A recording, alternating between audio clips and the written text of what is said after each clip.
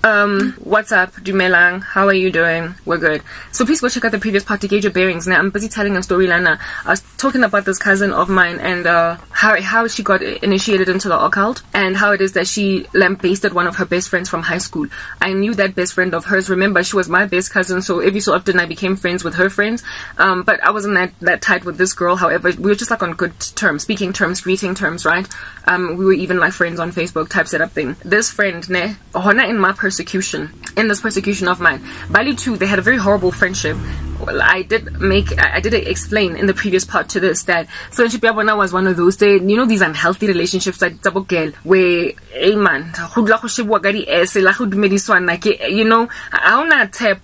was a friendship like that, just a very toxic relationship the two of them had, but they kept each other in each other's space. I guess that's just the very nature of masochists. They keep each other in a bunch. Baloi too, it was a two-way war, like galaxy wars in the cosmos. They were busy shooting each other with witchcraft. And God showed me that the involvement in the darkness that my particular cousin is in was so extreme against her life, against this friend of hers, that she wanted to commit suicide. And this girl wanted to kill herself despite having a young daughter that she was taking care of, essentially as a single mom. And God woke me up. Like I was persecuted already. You know how my family have moved me from pillar to post, treated me like trash. I was living by myself. I had my own things to deal with. Do you understand? I had my own spiritual battle to fight. Do you understand? I had my own thing. To pray and stand in the gap. Do you understand? Sorry guys. Just wanted to clean the camera then, because I think I spat on it. Anyway, whatever, sorry. Anyway, yeah, God woke me up in the middle of the night. Rabela, stand in the gap for D-Tiggin, for this chick, for like like I had just come out of a dream where this chick was she was seriously in contemplation of suicide, to a point where she was trying to apportion her estate and finances to make sure ngwana somewhat right until further notice, also knowing that ntatwa ngwana will be able to take care of ngwana as life progresses. She was deep in this dream, and mind you, this chick now in the dream, this friend of hers in the dream, she was wearing white robes. She's not born again. She wasn't born again then. To this day, she's not entirely saved. Mara, every time I see her in my dreams, very bright robes. God was showing me, the day's gonna come when she's convicted of sin and she's gonna repent and turn around to me.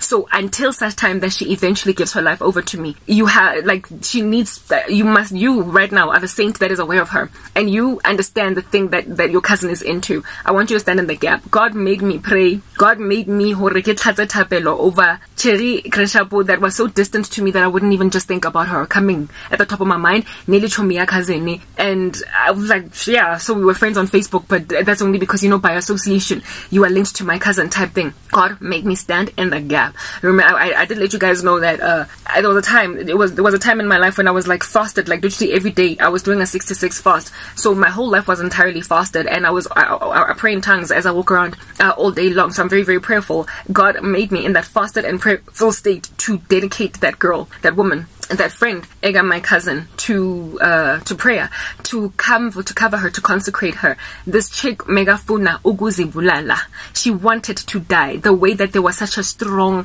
like, pulling or a curse on her that came from my cousin. That's why I get it. These people, when they fail in one part, they go to another and another and another and another. I don't know if what she did to that girl was a death curse, or if she just messed her life up so much that she ended up hitting brick walls. The two of them are both, in the occult, and I don't know how the other girl got into it, right?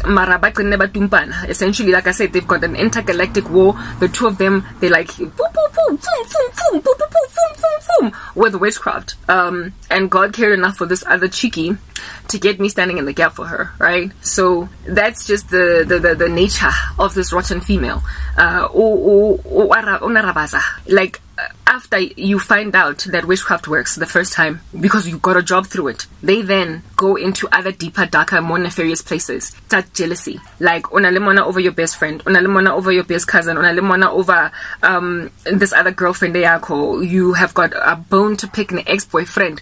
You want to handle like ex-layer for empama. Like it starts becoming just like criminal activity in the spirit realm. They start to become spirit avengers, spirit criminals, where they effect revenge where they felt done hard against in the past, and also they effect correction against the feelings of jealousy over friends, family members, etc. So this girl started going on a rampage against just about anybody and everybody, but especially me.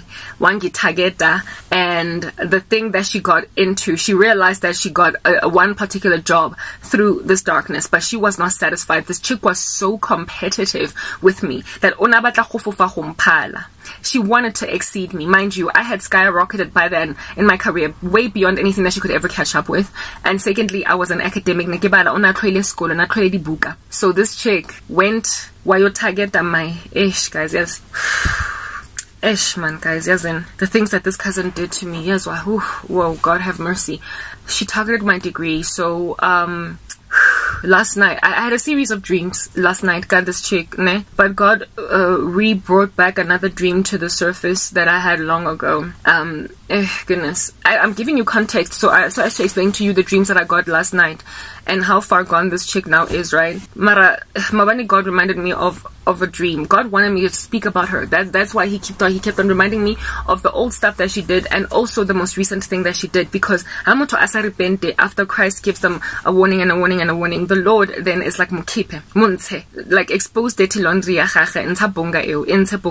So that's why bonga dengi it's one no, because Nikki, like this cheeky has this witchcraft is fresh, and I'm currently battling demons of suicide because of what she has done. She's trying to kill me. It's the second time she's trying, but I'm going to give you an understanding as to what the second batch of, like this time around, how God showed her human sacrifice ritual. Remember I told you about the first human sacrifice ritual that failed, where she was trying to stab me. Well, I've also given you an understanding about the most recent one with that tricycle.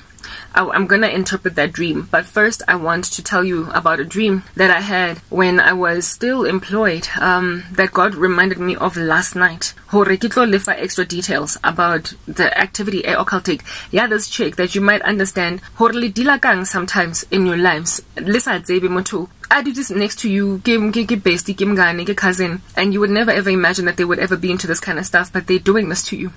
So I used to be a student at WITS, right? That's where I was getting my degree.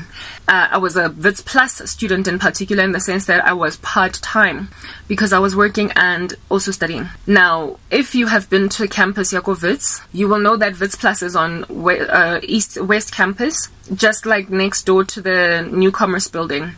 And it's opposite the parking lot that's headed towards like the bridge, etc. There were these, okay, next part to explain this dream to you.